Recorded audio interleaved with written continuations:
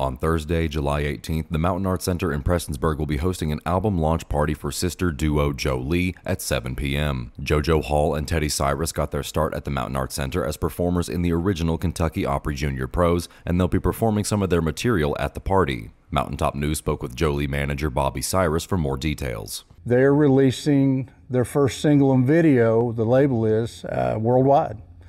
And the promotion team in Nashville on Music Row, Aristo Media, they're getting ready to launch the video all over the world, and the label's launching the single everywhere and the video in conjunction with that team.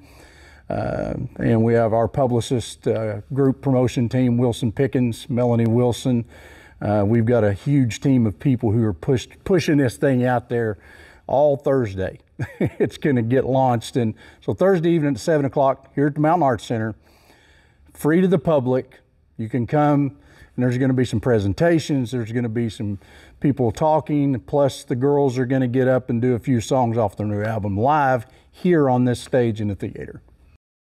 Appalachian Wireless loves the holidays, so it's Christmas in July. Check out this Christmas in July deal. 1 penny for an iPhone 13 on a 2-year contract with the Mix and Match or Appalachian Unlimited plan. Merry Christmas in July. We are you. We are Appalachian Wireless. The duo decided to have the launch party in Prestonsburg instead of Nashville because it's where their roots are. They're already considering their new album as a big success. This place holds a lot of sentimental value, history.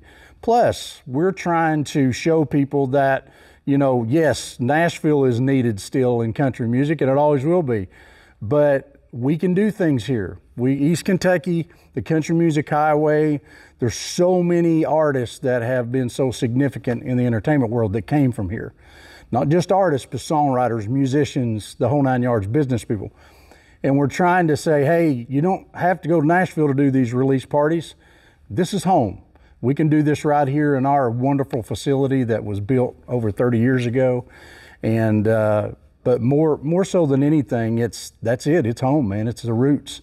It's where these girls started, and it's where they want to launch it, because there's no better place to do that when your roots run deep somewhere, and that's your foundation. So you want to get your people and let them enjoy the premiere of the new video and all the hype about it with your folks and your family and your friends.